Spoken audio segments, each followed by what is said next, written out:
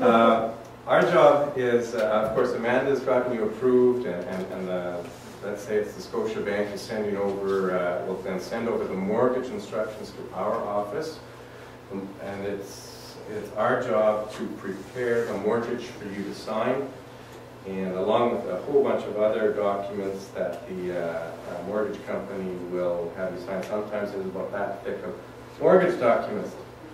And I know Amanda would never send us a mortgage that came from one of those kind of mortgage companies, but sometimes they're that much paperwork, sometimes they're that much paperwork. But whatever it is, we would prepare it for you, and we will have you in and you'll be signing all these documents. And then once you're finished, and that will involve go to the next, complying with the mortgage company requirements. We then, after you sign, send that into land titles along with the transfer of land from the seller's lawyer, and we register everything. And make sure it's registered in the right way, make sure your name's on the title in the right way, make sure your mortgage is there and the seller's is not.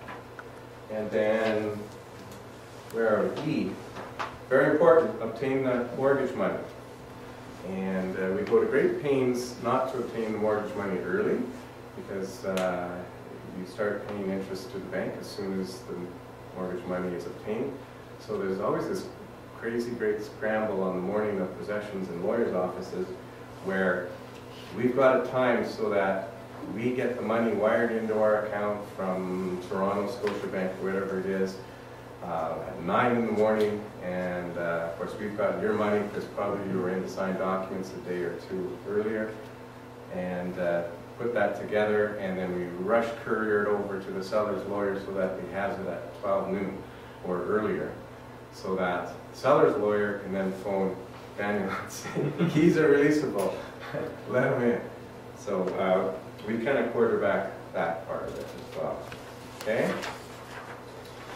The last part, which, you know, is always the bad part, lawyer's costs. Just keep going. The average fee for a purchase in Calgary, for a purchase with the mortgage, for our lawyer's fee is somewhere between $800 and $1,000.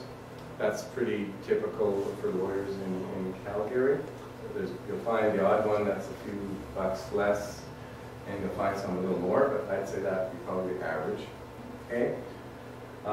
If you're phoning a lawyer for a quote, they may tell you that, but also you should ask about what's called disbursements, because disbursements are typically $350 to $500. What they are basically is office costs or costs that the lawyer is paying elsewhere and they charge back to you. And the biggest one always is the cost to register documents at land titles. Land titles charges based upon the value of your house purchase.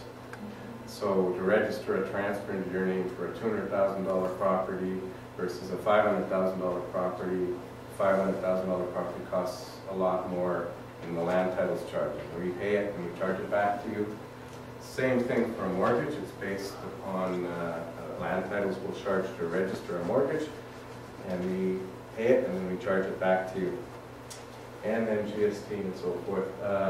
In the end, I think you can count on about $1,200 to $1,600 typically is going to be what your legal bill will be, which will include all the land titles costs and couriers and searches we do and all sorts of things.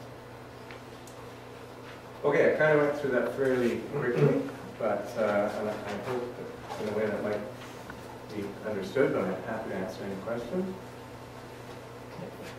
Oh, go ahead. My question is based on the cost. Yes.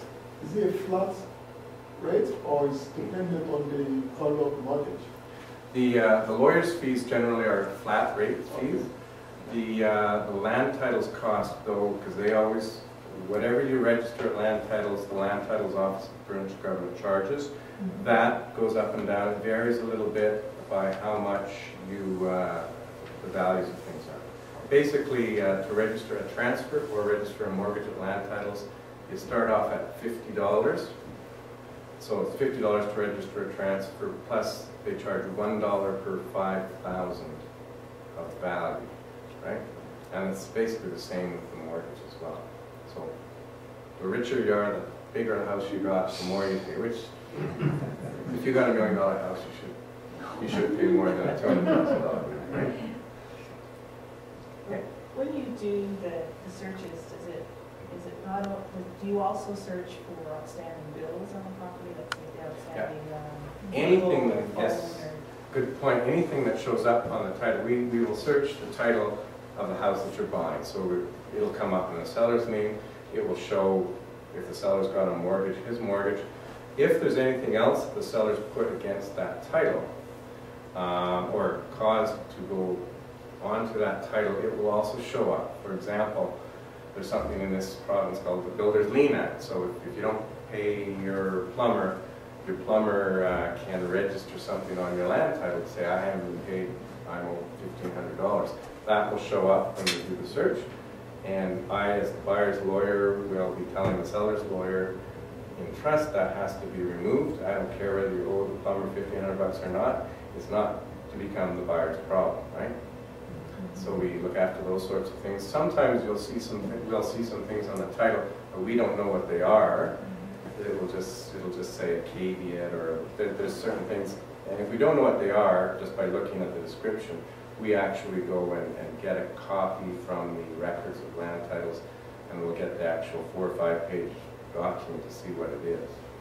From time to time, there's some weird things will show up on the titles that are somewhat surprising and shocking. Sometimes, usually if they're from, you get some weird things like from 1920 or something, you can't build a livery stall on your property and things like that, which we don't worry too much about unless there's a livery stall.